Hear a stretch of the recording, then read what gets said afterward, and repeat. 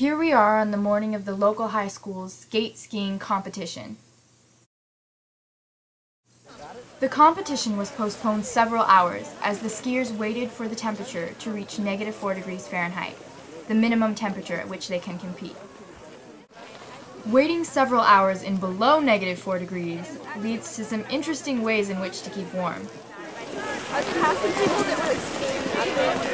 Come on, Sierra! Start. Go on! Yeah, try good. There's like no one behind me. Here's Megan LaSalle, skiing for Palmer High School. You girls did so well. Oh, I bet.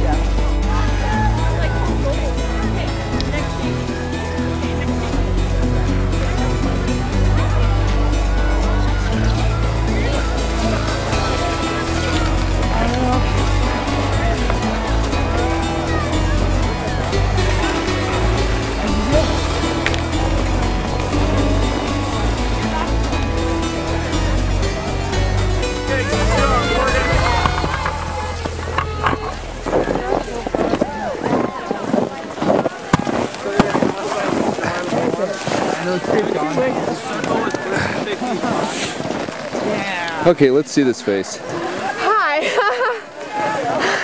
I can't really see. My eyes are all fogged up.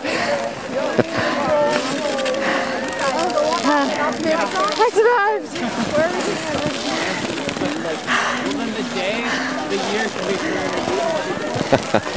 Why would you even get up in the morning and want to put, this type of gear on and go out and do this? So why?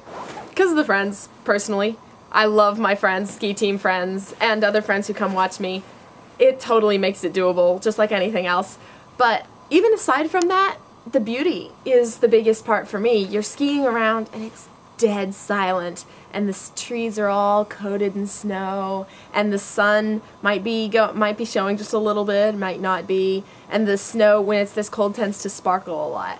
It's just beautiful, especially when we were down in Soldotna and there was a lot of fresh snow. It was just gorgeous. We just went for fun because it was so beautiful. And also it's a lovely form of exercise. You can pick your own pace. You can just go do and go nowhere, or you can go all out sprint, kill yourself, or anything in between, whatever you feel like.